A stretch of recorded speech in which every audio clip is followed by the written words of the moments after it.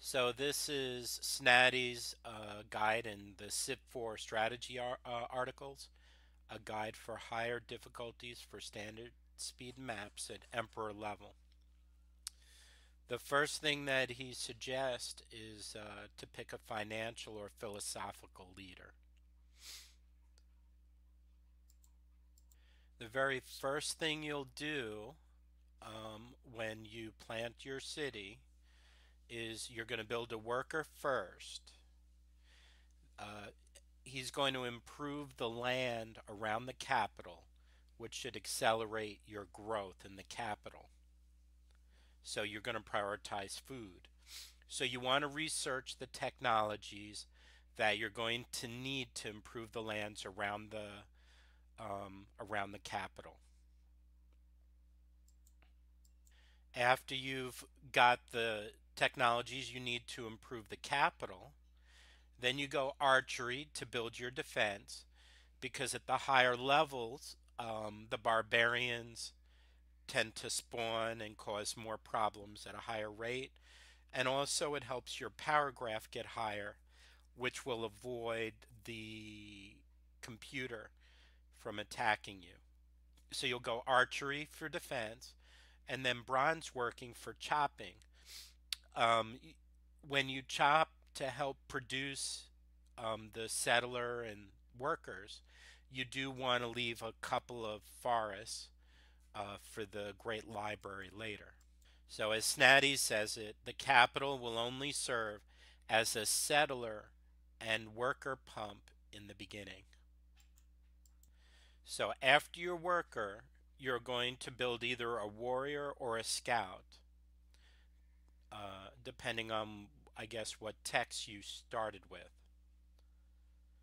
And then you're going to build 4 to 5 archers and grow your capital to the happy cap while doing so. So that means by the time you get to finishing, you're going to need to have archery, finishing with the warrior or scout. After you build the worker and warrior or scout, and then you build 4 to 5 archers, then you're going to build a second worker.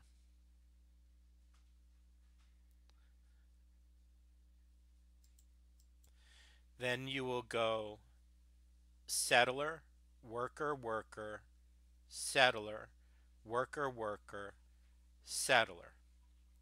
So you're getting 1, 2, 3 settlers out of that. Help with some chopping. But like I said before, you're keeping 3 to 4 forests for the Great Library. His plan is to settle the cities toward the neighbors. You want to block land so that you leave space for other cities later, because the computer will compete with you for land. So if you cut them off, you'll leave yourself some extra places to settle. So you're going to have 2 waves of settling. The first with those 3 settlers, you built a second worker and then settler, worker, worker, settler, worker, worker, settler. And then while you're doing that, research pottery and writing that will head you in the direction of getting an economy. And those workers, some of them are going to connect roads. And every time you connect your cities with roads, you get trade routes. Okay, one city will focus on production and hopefully get either bronze or horses to get more powerful units. The second city is hybrid. That means a mixture of production and food and probably commerce. Um, well, it should be able to help in troop production and bring in commerce. And he says you can specialize the city later, but early on, it's to help out in your initial civilization. Your last city, number 3, goes for commerce to bring your economy online. In other words, you're going to need to produce gold to support all those cities you're settling, right? If you can get some happy resources, they become more valuable at the higher levels because you have less happies and you want to grow your cities as big as possible. So after you're done with that, you're going to build a library after the initial expansion and the blocking, and you grow again to the happy cap. In your cities, if you're not creative, you need to build a monument so you can expand your borders in your new cities. If you have a two population and you have slavery, you're able to whip a monument. And then you want a barracks also, which you could whip also. Um, Whipping sounds unkind, but this is really just a digital, it's really numbers. You have two population in city, you click the key to whip, and you have one population when you get the monuments. Um, the barracks should help with your power rating, along with the troops that you build. After that, your production city should produce four chariots or axemen. The idea is to get your power graph up so you don't get backstabbed by somebody. Um, you can whip there. Don't whip there. Let it grow to the happy cap. And as soon as you can, run two scientists when the library is done to help him research and to generate the first great scientist. The first great scientist is going to be an academy. So all that should have taken to about 1000 BC. Right? He says don't accept a religion. If you do, you will build enemies early on. You get minuses in diplomacy if you accept the wrong religion, and it makes it more likely that people will attack you. So if everybody shares the same one, then that's the one to go to. If they picked a worst enemy, then I believe it'll be much less likely that they attack you, and then you don't have to worry about them as much. Um, then after that, you want to research aesthetics. This serves a dual purpose. First, sorry, aesthetics is good for trading around for other sciences. And it's true if you research a couple of turns, maybe two, into alphabet. I checked this on Prince level. They'll actually be willing to trade alphabet for aesthetics. They weren't willing to trade directly alphabet and aesthetics. But when I researched a little, so once you get alphabet, you can then look at your other neighbors and do the trades to catch up, like in math and ironworking. Um, like if you're near jungle, you'd want ironworking, or you just might want to see where the iron is at anyway. Now, the second use for aesthetics actually is literature. So now you go up to literature, and you kept those forests around the capital, and you built the library ready. So then you're going to build the great library, and you're going to chop it with a few forests. I've gotten the great library every time so far using this method. And literature is also worth some trades as well. I had one computer steal it from me using espionage. And you go back, you fill in sailing, monotheism, priesthood. Code of laws is good to get, and it is tradable for monarchy or calendar or currency together with literature. Once code of laws is researched, it's not worth as much so to the computer. Then you want civil service, not only to switch to bureaucracy. You avoid what is it? You go to bureaucracy because that will, I believe, also help you get to liberalism. Okay, and when the library is done and you're growing and working scientists, Try squeezing in one more worker and settler, and the production city should help producing workers and settlers to backfill all your land as soon as possible. Um, Snatty suggests you specialize your cities early. He says you only need two production cities and the rest should go for commerce with cottages. Um, he suggests you build enough farms for every city so you can grow quickly into your cottages. Um, he claims you're usually able to settle around 8 cities, and I was able to do that on Prince level using this method. He claims they won't settle behind your cities even with open borders until very late in the game. Um,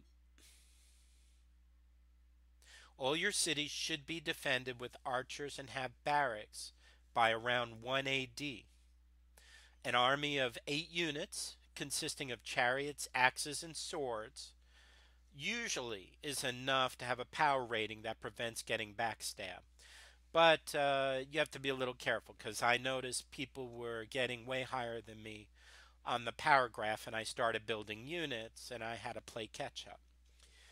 So you're going to have to watch that power graph. You don't want to get down to half or below because then they may attack. And if you go on the trade screen and put the arrow over them to see what they're saying, if they say we have enough in our hands right now, they may be plotting to attack. So when you get that great scientist, remember I said the first one will build an academy in the capital because you're running all those scientists from the great library and from the food, the academy will multiply that science. And then you have the workers start to cottage around the capital. That cottaging will help you produce science with the academy in there. And also in bureaucracy, you get, if you run bureaucracy, you get plus 50% for hammers and for your commerce. So those cottages will be useful for a bureaucracy capital. So after you build the great library, build a national epic because you're running all those scientists, you're getting great people points, and so you'll pop those scientists that will help you bulb your way to liberalism.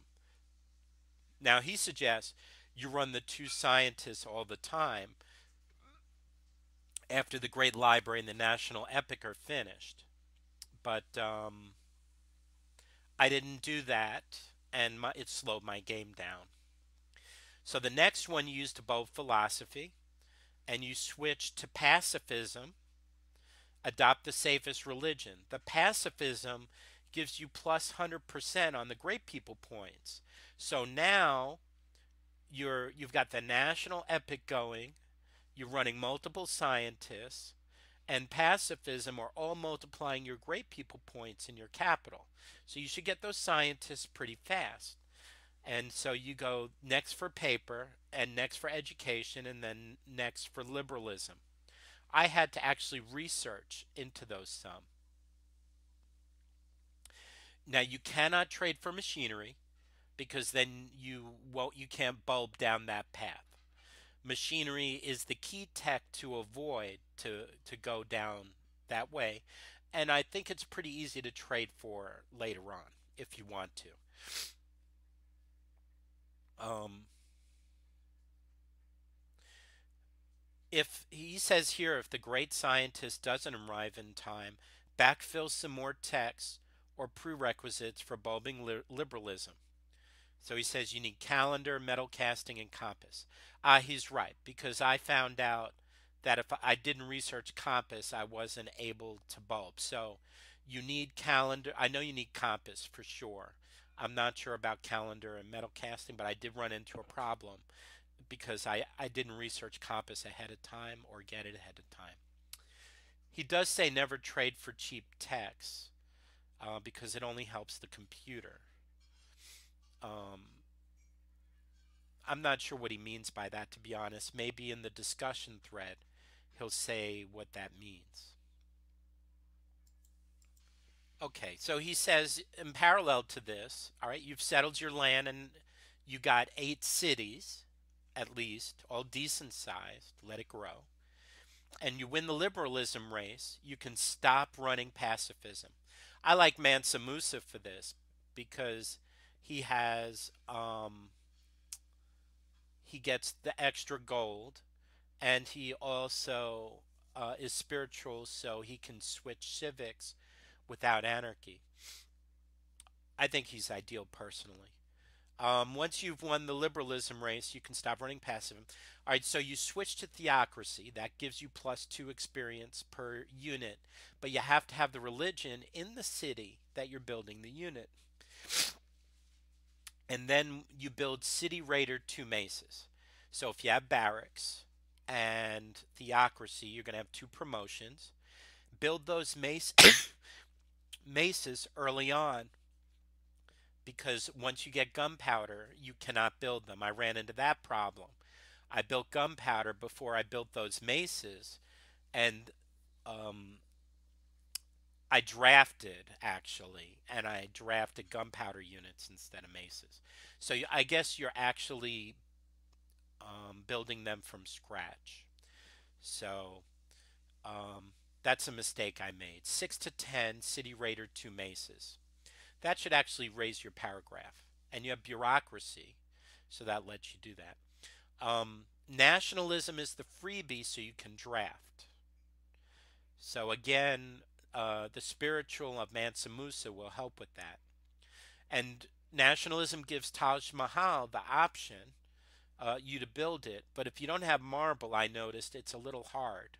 So your production city has to be really good, or you need to find marble to build that Taj Mahal in a decent way. But if you're spiritual, you don't need the golden age from the Taj Mahal because you can just switch. All right. Now you switch to um, caste system and pacifism and try and build a great merchant in the capital or any other food rich city, running as many merchants as you can. And he says if you fail the first time, burn the great person you got for another golden age and repeat. The golden age gives you bonuses on great people points. So that's a second advantage of that, beside the no anarchy to switch civics. Okay, so when you've done that, um, now we're up to about 1000 AD. Now you're going to pick a victim, and he says put all your espionage points on it. Well, if you haven't built courthouses, you don't have many espionage points. So somewhere in this guide, you must have built courthouses to cut your costs. You have code of laws, and to build those espionage points. So I didn't see that in the guide. You pick a friend, the guy who's getting a lot of technology with not too many cities. I made the mistake of picking America, and he had a lot of cities on Prince, and it ran me into problems. Better if you can find somebody without many. And you exclusively trade with him.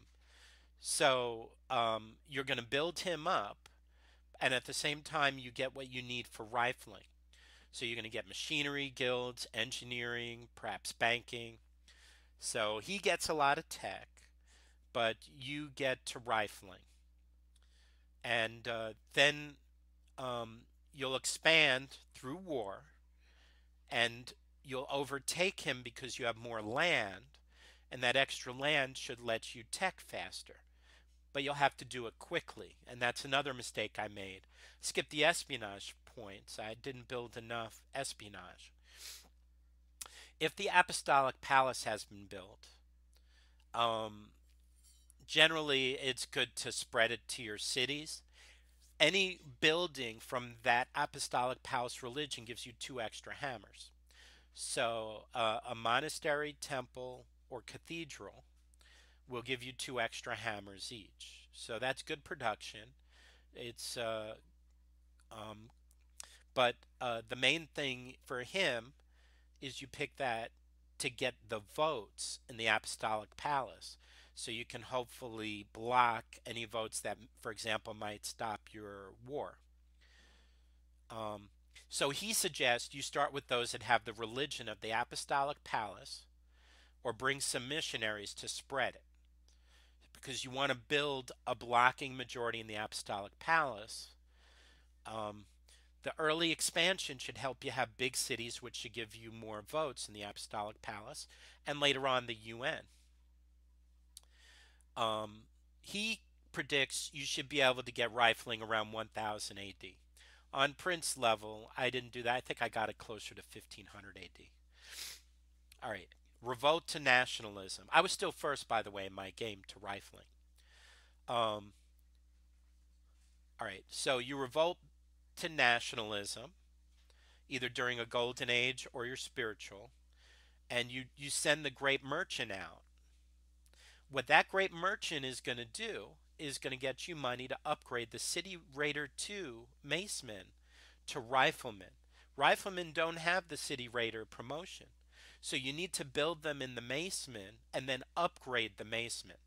And you get the gold to upgrade the Macemen by that great merchant. And you use that merchant later and you send him to bigger cities and also, I think, further away. So the bigger and further cities will give you more revenue for the merchant. Also, with all of this, you should have built 8 to 10 spies, and you should have. He suggests 6 to 8 trebuchets. If you're not going to use spies, you're going to need a lot more trebuchets at this point, especially if you're hitting castles and stuff. While you're teching towards rifling. So yeah, you really need the espionage and the 8 to 10 spies, and the 6 to 8 trebuchets. Build a forge, a market, a theater, and a coliseum in all your cities, so you can deal with the unhappies you get from war. It's called war weariness. The forge gives you happies from certain resources.